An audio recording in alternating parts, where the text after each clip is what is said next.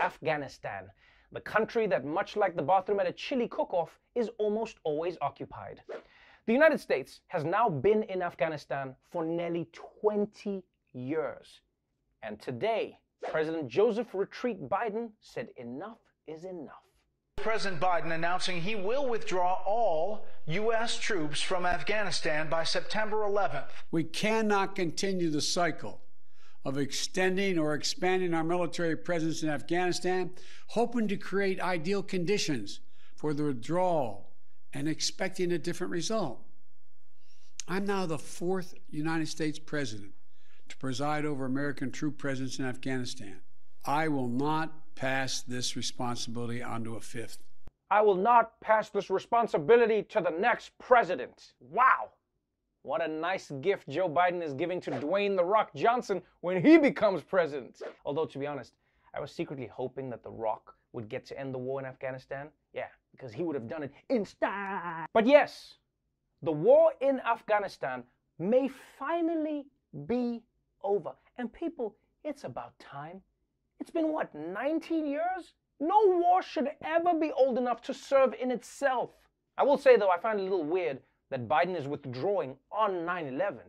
I mean, first of all, breaking up on your anniversary, that's just mean. And second, should he be basing huge decisions like this on the date that just sounds the best? We can't let this forever war continue one more moment.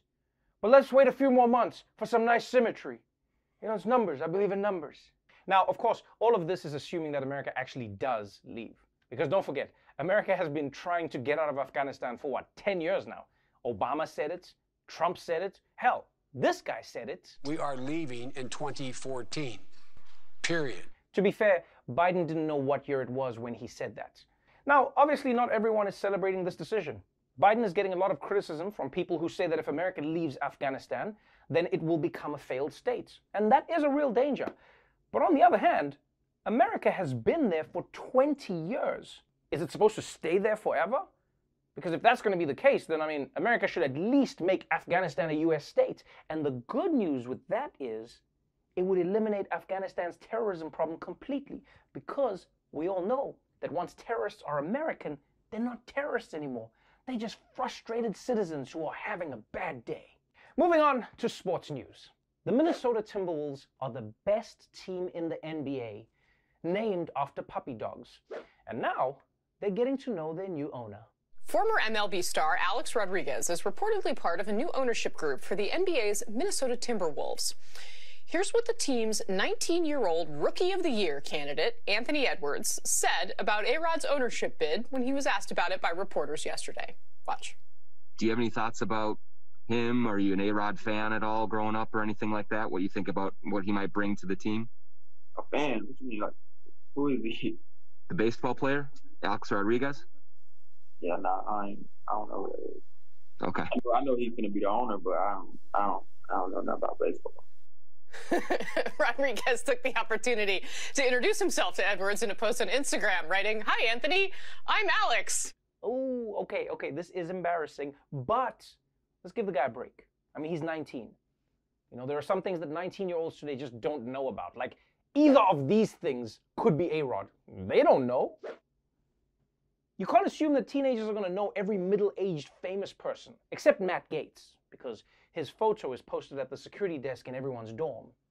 And to be honest, it could have been worse for this kid. I mean, at least A-Rod wasn't actually there.